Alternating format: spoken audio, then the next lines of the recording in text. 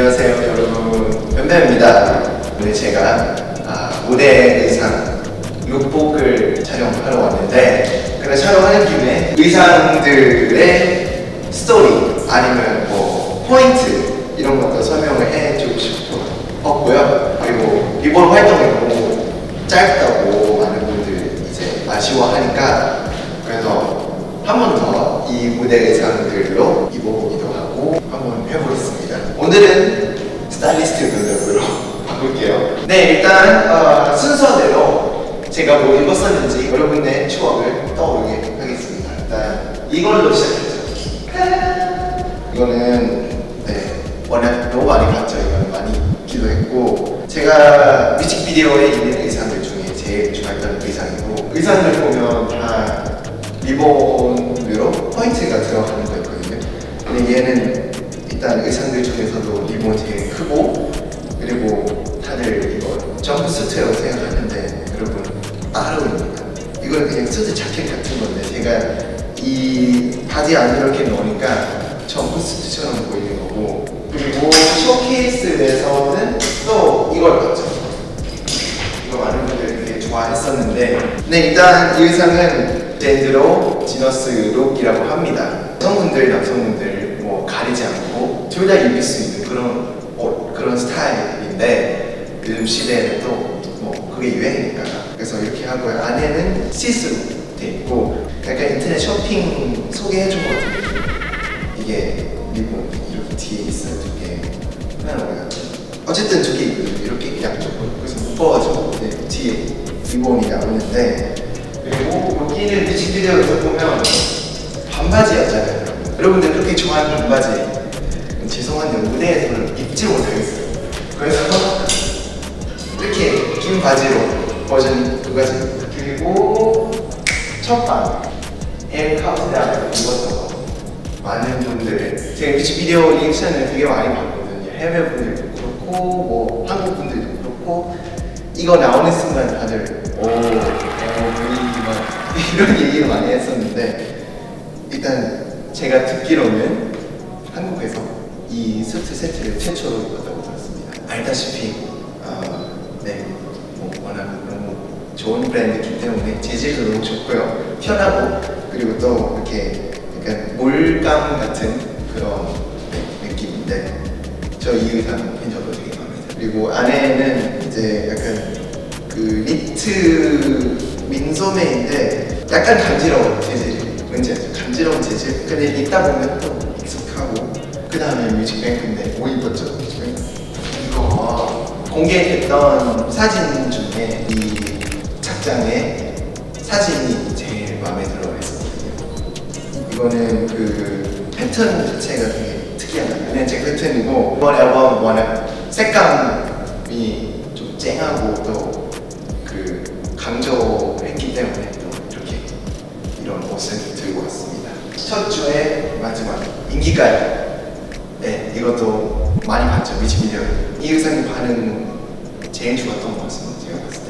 일단 이거는 얘를 묶으면 되게 귀엽고, 풀고 입으면 또 약간 남성미 뿜어낼 수 있는 뭐 그런 재밌게 뭐 꾸밀 수 있는 그런 셔츠인데 되게 편해요. 되게 편하고 이번 앨범이랑 제일 잘 맞는 의상이라고 싶어요. 다음 착부터는 이제 앨범 사진에 보지 못했던 새로운 무대 의상인데, 얘는 많은 분들이 진짜 좋아했어요. 교복 같고, 제가 치마를 너무 입고 싶다고 얘기를 해가지고 이렇게 치마를 만들어줬거든요. 여기도 보다시피 포인트가 되게 많아요. 일단 핑크색 체크 포인트, 억사랑 거의 먼저 이렇게 쫙 길게 묶는 리본, 그리고 또 심심할까봐 여기 또 왕 리본 하나 있고요. 그리고 치마, 이것도 그 퍼프 소매로 되어 있는데요. 잘 보면 망사인데 여기도 이렇게 왕 리본 있고, 이거는 원래 리본 여기 아니었는데, 그래서 원래 리본이 여기 있었어요. 여기 그 리본 얇은 거 하나 있었는데, 이거는 제가 처음 입어봤을 때 스노우 화이트의 그 일곱 난쟁인가 맞죠? 그 난쟁 애들 입었던 옷 같은 느낌인데 약간 귀엽고, 그리고 또 상큼한 그런 의상입니다. 그리고 마지막 이제 제가 제가 제일 신었던 막방 네, 이니까 입었던 건데 이거는 또 네, 클럽으로 됐고 여름이기 때문에 또 이렇게 데님을 한번 골라서 입었고 바지는 지금 없는 이유가 바지가 제 개인 바지였어요. 근데 놓고 왔습니다. 그래서 일단 어쨌든 이건데 이것도 솔직히 저는 이거 보고 조금 놀라는 거 하나 있었어요. 데님은 원래 이거를 목을 생각했을까? 저는 진짜 상상도 못했거든요. 이런 포인트 보면 그냥 보통 데님 자켓이 아니라 여기도 막 소매 이런 것도 있고 좀 짧고 뭐 주머니 튀어나오고 리본 있고 이쁘잖아요. 그렇잖아요. 2주 동안 제가 활동했던 무대 의상들이 있고요. 이제 여기서 여러분들 보고 싶어하는 의상 하나 있었는데 이거는 무대에서 입지를 못했어요. 이거는 여러분들 이거 되게 보고 싶어 했어요. 저도 알아요. 근데 이거 무대에서 입으면 춤추다가 보면 안 될 거 보일 수도 있어요. 원래 얘도 많이 길어요. 근데 이렇게 또 좀 클럽으로 잘랐고 그 바지는 이렇게 흰색 조금 약간 털 같은 약간 느낌인데 이거는 우리 회사분들이 되게 좋아하는 의상이었어요. 이렇게 해서 리본 의상. 제가 여기서 이제 탑3를 뽑아야 되는데 진짜 어려워요. 일단 첫 번째 고민이 없죠. 저는 이거 너무 좋아했어요.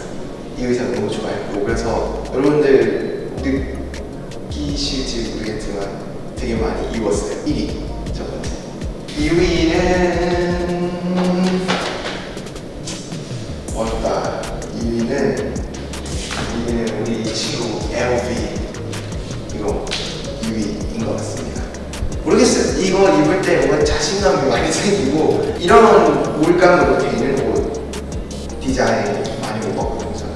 그래서 독특하고 또 한 번 보면 바로 기억이 남는 그런 의상이라고 생각합니다. 이게 2위 3위는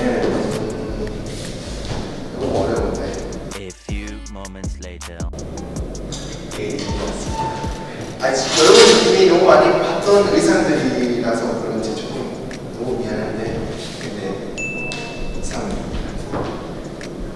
괜히 뮤직비디오에 내 의상이 되는 건 아니에요. 이쁘니까 저는 일단 이렇게 세게가 제일 좋았던 것 같고 컨셉이랑도 잘 맞고 원래 이 정도 입으면 질려야 되는데 아직 질리지는 않았습니다. 네, 그래서 이렇게 탑3 골라봤는데요. 그래서 이제 입어봐야 되는데 근데 탑3 왜 고르겠습니까? 탑3 빼고 입으려고 하는 거지. 그러면 너무 많이 갔잖아요. 그렇죠? 제가 봤을 때 얘는 안 입어도 되고 얘는 안 입어도 되고 얘 바지 없으면 모르고요. 이렇게 세게 입어야 될 것 같은데 여러분 드디어 이 할머니 니트 옷을 드디어 볼 수 있습니다. 네, 그러면 입고 오겠습니다. 하나, 둘, 셋. 자!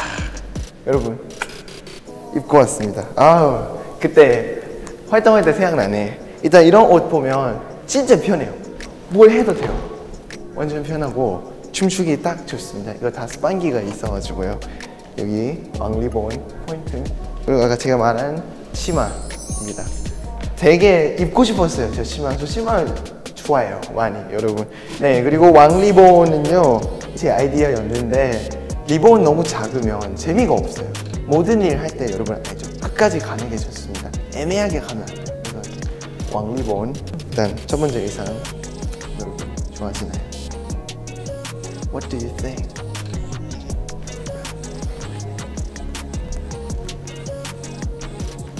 그럼 다음 거 입고 오겠습니다. 하나, 둘, 셋. 뚜아! 짜란! 네, 두 번째 의상입니다.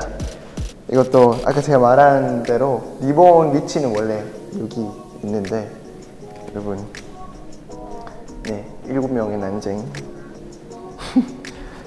이쁜 의상입니다. 무대랑도 되게 잘 어울렸고 이날의 엔딩이 좀 얘기가 많았었거든요. 근데 뭐 딱히 특별한 거 한 거는 없었는데 너무 민망해서 웃기만 했거든요. 근데 네, 많은 분들 그날 엔딩 좋아해 주셔서 너무 감사하고 이 의상도 근데 꽤 많은 분들 좋아해 주셨어요. 상큼하고 그리고 귀엽다고 감사합니다.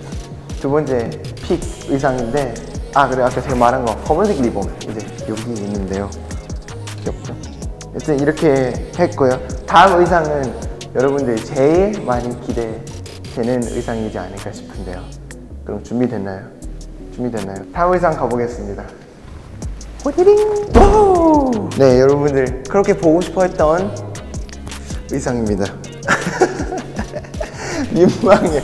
이거 제가 왜 무대에서 안 입는지 알겠죠? 여러분 정말 위험한 옷이에요. 이거 너무 위험하고 여러분들 보고 싶어 하는데 제가 설마 안 입겠습니까?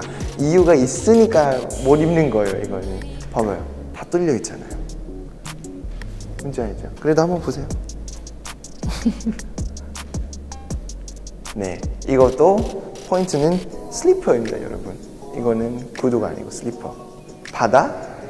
바다는 뭐 노출해도 괜찮으니까 바다도 괜찮고 보고 싶어 했는데 여러분은 무대에서 보지 못해서 일단 네, 아주 미안한 마음을 갖고 있고요. 하지만 이유가 있기 때문에 이해해 주시면 감사하겠습니다. 이렇게 의상을 입어봤는데요. 조금 뭐 서운할 수도 있지만 근데 여러분 이제 리본이 지왔습니다.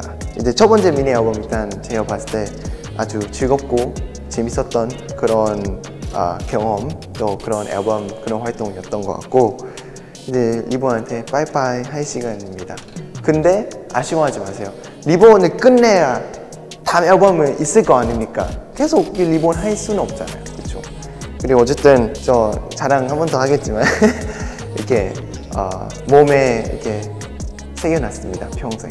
이거는 지우지 못해요. 여러분 지워도 깨끗이는 안 되고 첫 솔로인 만큼 잊지 않고 이 열정과 이 초심을 갖고 다음 앨범도 열심히 하겠습니다. 리본은 여러분들 앞에서 리본 공연을 보여줄 수 있을 때까지 기대 많이 해주세요. 실제로 리본 보면 여러분 깜짝 놀랄 겁니다. 아주 상큼하고 신나고 귀엽습니다. 지금까지 뱀뱀의 첫 미니 앨범 리본이었습니다. 감사합니다. 고마워. 괜찮아. 서운해하지 마. 고마워. Thank you guys. Yes.